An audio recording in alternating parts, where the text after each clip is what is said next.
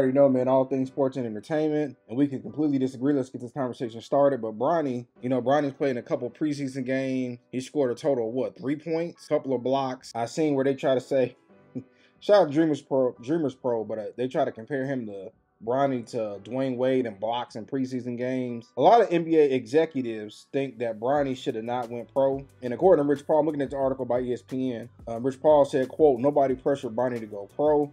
Bronny had a choice to stay at USC. He had a choice to transfer somewhere else or a decision to go pro. This was Bronny's call, and Bronny's alone, and one that publicly and privately drew immediate criticism." Now, let me say this, because I mean, you got people come out here making videos. I see where ESPN is, and the corporate outlets, they're trying to find a reason to make it seem like Bronny's contributing. And I feel bad for him. I don't want to call him a kid no more because he's 20 years old and he makes millions of dollars playing basketball. But I do feel bad. I do feel like he was thrown in the mix, and I honestly think that this is going to affect LeBron's legacy. Honestly, so honestly, man, he not ready, man. They need to sit him down to the G League. I don't want to hear this project development player. Bronny's doing all the right things. It's not turning out to the court. And don't get it twisted, right? I'm rooting for Bronny.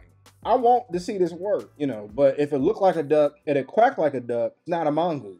Bronny is clearly not ready. And this is sad because a lot of people knew, even the NBA execs know. I do get it though, it's about money. The NBA is mostly entertainment, so they trying to make, they gonna make tens of millions of dollars off of it. But they've been hyping Bronny up, right? I remember what Bronny was in middle school. They were saying, "Oh, he next up." And when he got to high school, majority of his peers passed them up. And when you look at people like Jared McCain and all these other people, you can tell that they are more pro ready. Bronny should be in his second year at USC, and he's at least a 3-year player. But I got people in my comment section sometimes talking about I'm a hater and all that, even though my first videos was talking about what people can learn, what a father and son can learn from LeBron and Bronny. But don't nobody care about that, huh? But I mean, but Bronny, he looked like a fish out of water. He looks confused out there. He don't know what's going on, and they're going to keep hammering it. It's almost like, you ever heard like a terrible song, but they play it over and over and over on the radio again to where it becomes catchy? That's what it felt like was going on with Bronny.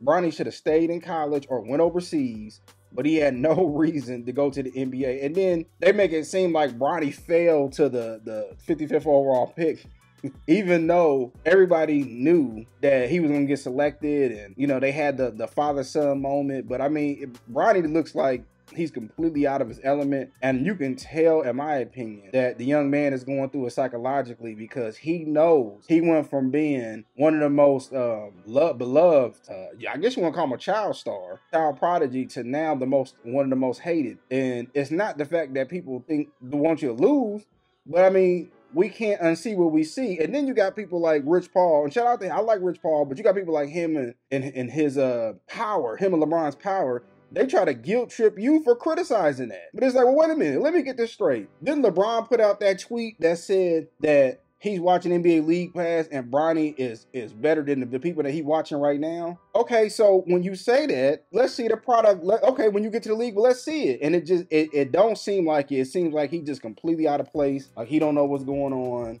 He nervous. And even if he was drafted, he should have never been drafted with his dad, man. Like, it's just, I'm a big person of nepotism. If I was in the NBA and I could get my son in the NBA, I would. But if he ain't ready, he ain't ready. Sometimes we as a parents, we try to rush the process too much. And Bronny needs another year or two. It ain't like he's sick. If he was 6'6", 6'7", hey, okay, well, you got the height, but Bronny just seems like he's completely outmatched, all of that. And then JJ Redick said, well, he earned this position. How did he earn it? How do you earn it scoring 4 points coming off the bench at USC?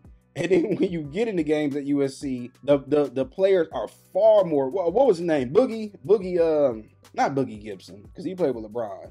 Boogie Ellis. Boogie Ellis was clearly the best player over there at USC between him and Isaiah Collier. But yet, Bronny gets more attention. And then, I don't know. But like I said, this is going to be the most important year of this young man's life, because, even though your father scored the most points ever, and will arguably be a top 5 player. In my opinion, he's a top 5 player. You know, he's still, you know, Bronny has his people are going to literally, if he don't turn it around, he might be considered the biggest bust in history. And yes, he wasn't the first pick, but as far as like all this hype, he had more hype coming around. And I don't want to hear he's a kid and this, that, and the third, because what about when Anthony Bennett was the first overall pick? Y'all was calling him a bust during the preseason when he got drafted by the Cavaliers. Y'all remember that? Y'all wrote that man off by year 1. So hell, before even the first season. So no. We gonna hold Bronny to the same accountability.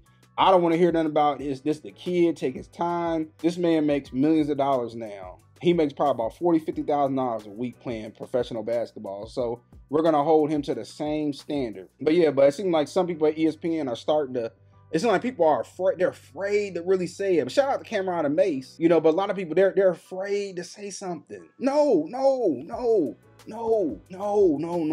We can't unsee what we saw, y'all. So he ain't ready. He's not ready. He needs to go to the G League. Maybe he can help build the G League up, and then maybe he can come back. But the kid is clearly, the young man, I mean, he ain't a teenager no more. The young man is clearly not ready for this. I just want to get my quick thoughts about it. Tell me what y'all think. And please, for the people who think he's ready for the NBA, I want you to tell me what y'all be seeing out there that I can't see. Let me know what y'all think.